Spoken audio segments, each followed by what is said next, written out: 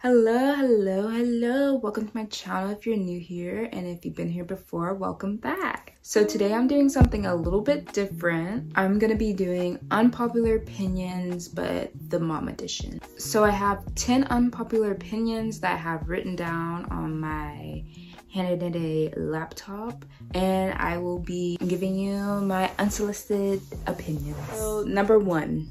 Breastfed is best. Okay, so before anyone gets upset, I'm gonna give a little bit of an explanation of what I'm saying. So I'm someone who holds a degree in biology, and I'm also pursuing a degree in toxicology currently. Everything I've seen so far throughout my undergraduate and also postgrad, I would say that breastfed is best. I also believe that all reasons why a mother might choose not to breastfeed is valid, and the decision is up to her because, again, it's her body. So yeah. However, for me, I felt like all the benefits outweighed any negatives. So I'm really for whatever works for you. I'm all for that. And if you're having trouble breastfeeding or something and you really want to breastfeed, I would suggest like talking to a lactation specialist, or even talking to a doctor, or even like you can join like mom groups and stuff. If you have like questions, I would definitely like reach out to anybody you think you can reach out to if you really want to breastfeed, because I think that there's some really great benefits in breastfeeding. So, second opinion, I don't agree with the crying it out method. And so my thought process in this is I am willing and gratefully willing to aid my children into sleep with whatever techniques is within my means. So like sometimes that might include walking around until they're asleep. Sometimes it might include breastfeeding until they're asleep, things like that. And why I include like the within your means part is because sometimes you might be too tired to walk around, or sometimes you might be overstimulated to breastfeed. So my opinion is whatever is within your means, use that, but that's just me. I feel like with the crying it out method, there a lot of times are other things within your means that you could do other than just letting them cry it out. I think babies are just like adults within their need for comfort. I think it's perfectly fine to hold your baby while they sleep, or to like aid them into sleep. But yeah, I would say I understand sleep deprivation very well now, because it's been like 3 years since I like slept through the night. And I also understand like the desperation that you might feel if your child isn't sleeping through the night, or if sleep is like a really hard thing to do. And if the cry it out method is what works for you, I'm all for that, if that what keeps you and your baby healthy. But for me, I never did the cry it out method, and I think that there was other options within my means to avoid doing the cry it out method. The third opinion is I don't believe in baby food. So in my opinion, it's better to cook just one meal and prepare it in a way that your baby can eat. So like an age-appropriate meal or age-appropriate preparation. So say you're like serving grapes, okay? So you have to cut the grapes a certain way so that, your baby, your toddler can eat them. And there's always like charts you can find online. So if you just like Google like how to cut, like how to prepare blah, blah, blah for however old your baby is, there's always like little charts and stuff that you can find online. But yeah, it saves money. Baby food is so expensive. Also with baby food, I feel like it's kind of limited to whatever the company is producing. I think cooking meals for your baby allows them to get like a wider range of foods. So the fourth opinion is that natural consequences are better than punishments. I think that kids can learn from their actions a lot more if there's like a natural consequence. So say like hopping off a couch, for example. They're sitting on a couch and then they hop down. So in that example, they're hopping off the couch and the consequence of that action is that gravity pulls them down to the floor. Once they learn that gravity is pulling them down to the floor, they might be more careful about how they hop off the couch. So I think in that regard, natural consequences just works better. So instead of like punishing the child for like hopping off the couch, just let them learn that like gravity is a thing and it's gonna pull you down. Yeah, I think punishments are just additive to the natural consequences that they probably already learned from their action. So the fifth opinion is that I listen to my child's requests within reason. So this can be as simple as like my kid has had 2 cookies and they're asking for another cookie, and I'm like, okay, instead of giving you another cookie, we're gonna get this piece of vegetable or whatever, you know? So I'm listening to their request for more food, but instead of getting a 3rd cookie, we're gonna get like a vegetable in, you know?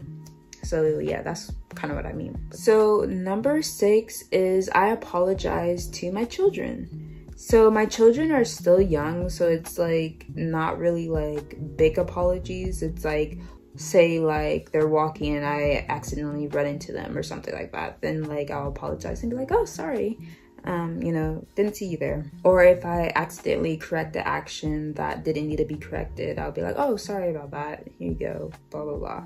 So yeah, I think that it's important to apologize to your children, not only because you want them to learn that they are worthy of apologies, but also you want them to be able to mimic that same behavior. So if they see you apologizing to them when you've wronged them, then they might emulate that by apologizing to other people when they wrong other people. So this one might be a little heavier. This is number 7, but you don't have to enjoy everything that comes with motherhood. So like on TikTok, I see a lot of mothers being scared to acknowledge their exhaustion or their anxiety or their depression and from motherhood. So yeah, I feel like anything else, motherhood is like has good things and bad things that comes with it. So exhaustion is like just one of them, and it's okay to be exhausted and not like being exhausted.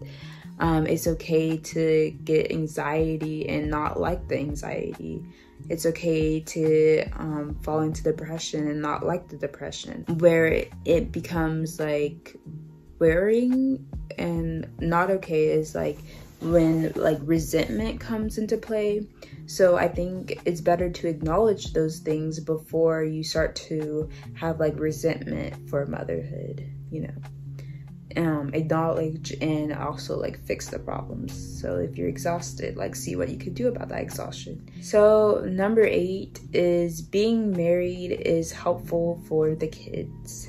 So from this opinion, I'm coming from more of a logistical standpoint, but it can also correlate in other areas like stability and like things like that, and just like modeling of like loving relationships.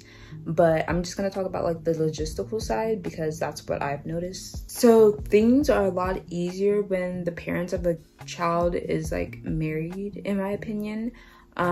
So in my example, I'm a US citizen and my partner is a UK citizen. So with that, we're dealing with like 2 different countries, 2 different ways of doing things. So like when it comes to passports, when it comes to birth certificates, it's like just a lot of, it's already a headache in itself. But if you're not married, it could be a whole different headache. But yeah, a big thing that I'm seeing is that getting your citizenship in like both countries, so like your dual citizenship, can be a lot more difficult if you're unmarried. So this is, I feel like very strongly about this, okay? Number 9, so having a baby doesn't mean you can't no longer do the things that you like to do, like hobbies and like travel or whatever it be. Yeah, so I see people being so much in their head like, oh, the baby might cry. What you might not think of is that like babies are humans, and it's okay to bring your human babies outside and just experience life. It's okay if they cry. It's okay if they need a diaper change. Like, you just accommodate them, you know? And I feel like you get, or I know I got like very anxious when I had my first baby, and I was like, oh, how am I gonna go here, or how am I gonna go there? But really, it's as simple as just bring your baby with you. Just bring your baby with you. There are like certain events that you can't bring your babies to, or like you probably shouldn't bring your babies to, but those are very few. Like, you can literally bring your baby almost anywhere. People are very accommodating to babies. There are countries that are a lot more accommodating to babies than America, so that might be why I have this view. But in the US, I noticed that they're not as accommodating compared to like, say like Denmark, because I went to Denmark and like the whole like society was like catering to babies and like kids and stuff, and like that was different for me because yeah, that was different because the US sometimes like is not as accommodating, or like think about like families with kids. But yeah, it's really just as simple as just finding ways to incorporate them. And I'm not saying that it won't be more difficult to accommodate them, because it will be. Like, if you're an outdoorsy person, you're gonna have to find like gear and stuff for the baby. And if you want to like go on hikes and stuff, you're gonna have to find like carriers that's like specific for, you know, going on hikes. But I'm saying that there's ways to do things, and there's ways to bring your baby with you to almost everything. When there's a will, there's a way. So the final one is routines are not necessary for babies. Babies are gonna get hungry when they get hungry. They're gonna get tired when they get tired. And you can't always like regulate when that will occur. You can try to put them on schedules, but really their like biological clocks will adapt as they get older. They quite literally only listen to their bodies, and I think it's good to honor that. And a lot of times these like routines like stresses out the parent and the child, so it really kind of, in my opinion, doesn't help all that much until like they're older. But yeah, in my opinion, it's a lot easier just to schedule around your kids times, so they will eventually start to get on a schedule themselves. So like I kind of just follow their schedule and just, you know, time whenever I'm gonna do things whenever they nap. But yeah, those are my opinions, my mom opinions. What are yours? I want to know. But yeah, thank you for watching, and tell me down below in the comments what you think about these opinions, and give me some of your opinions as well. That's about it. Bye.